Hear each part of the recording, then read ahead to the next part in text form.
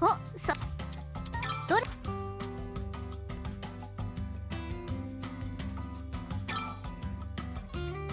よし、持ってけ泥棒。毎度あり。ついに手に入れたんだね、私とのデート券を。別にいらないだのなんだの言ってたのに、ソフィーはいけずな子だね。うん、でも私は分かっていたよ。ソフィーの瞳の奥に宿る私への淡い同型の念を。それじゃあテスさん、さようなら。ああ、ごめん、待って、やりすぎた。謝るから。もうお姉さんなりの照れ隠しって分かりなさいよ。そうなんですか？当たり前でしょ。私だってそんなホイホイデートしないんだから。でもまあ頑張って引換券を貯めてもらったし、ソフィーなら私も気が楽だわ。テスさん、というわけで早速デートに行きますか。今からですか？そりゃあもちろん、デート券は当日のみ有効だからね。はあ、まあいっか。じゃあマスター、そういうわけなんで戻ってくるまでお店お願いします。おい、ソフィーのやつテスちゃんとデートに行くつもりか？くそー、まさかソフィーに先を越されるとは。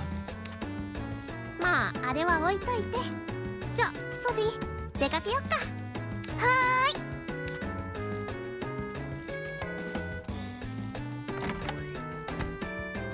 うわー、ホルストさん、酒だ、酒をくれ。あともこれが飲まずにいられるか。焼け酒だ。やれやれ、これだけのお客様を私一人でさばけということですか。まあ今日のところは多めに見ておきますか。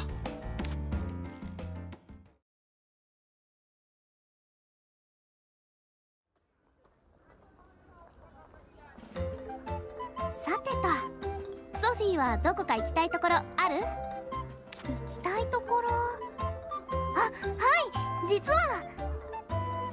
本当？じゃあそこに行こっか。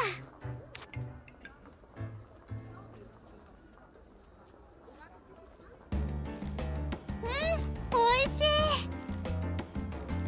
はい、ほっぺたが落ちちゃいそう。ソフィー、ここ覚えててくれたんだね。前にテスさんが行ってみたいって言ってたからソフィーはとってもいい子だね。ポイント高いぞ。ポイント？いつもここを通るたびに気になってたんだよね。いい匂いが漂っててさこんなに美味しいなら弟たちも連れてきてあげようかな。はい、ぜひそうしてあげてください。きっと喜びますよ。うん、そうだね。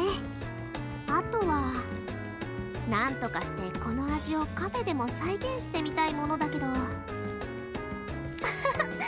っぱりテスさんって真面目なんですね。なんで？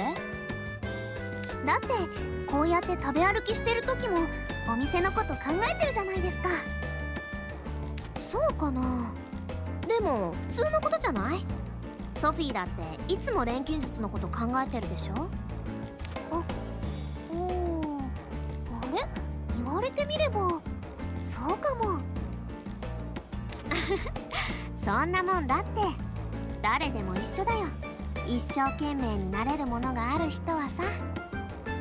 そうかもしれない。ソフィー、ありがとね。デートしてあげるって言ったのに私の方が満足しちゃった。いいえ、テスさんが笑顔になってくれたら私も嬉しいですよ。おっと、自然と口説いてきますな。そのセリフ男の子に向かって言っちゃダメだぞ。なんで？勘違いさせちゃうからね。ソフィーももう少し大きくなればわかるよ。そうなのかな。きっとわかるわかる。じゃあそろそろ戻ろっか。